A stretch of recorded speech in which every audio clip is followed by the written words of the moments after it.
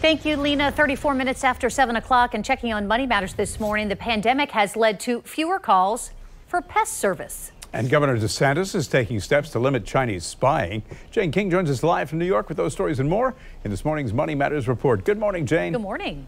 Hi, Bruce and Jen. Good morning to you. Yes, Governor DeSantis says that China's theft of intellectual property is among the nation's most pervasive threats, as he outlined proposed legislation to limit the influence in Florida. Now, the proposal would require universities to report any gifts of $50,000 from a foreign source and more thoroughly screen foreign applicants for research positions. Now, research institutes then would have to also report all work-related travel to foreign countries. It would also require any company that wants to do business with the state or apply for grants to disclose financial ties worth more than $50,000 with China, as well as Cuba, Iran, North Korea, Russia, Syria, or Venezuela. Well, the number of Americans traveling through airports is regularly topping 1 million a day. The TSA says on the last day of the month, so February 28th, the number of passengers passing through airports nationwide surpassed 1.19 million. And pest professionals have gotten fewer calls over the last year due to a drop in bed bugs.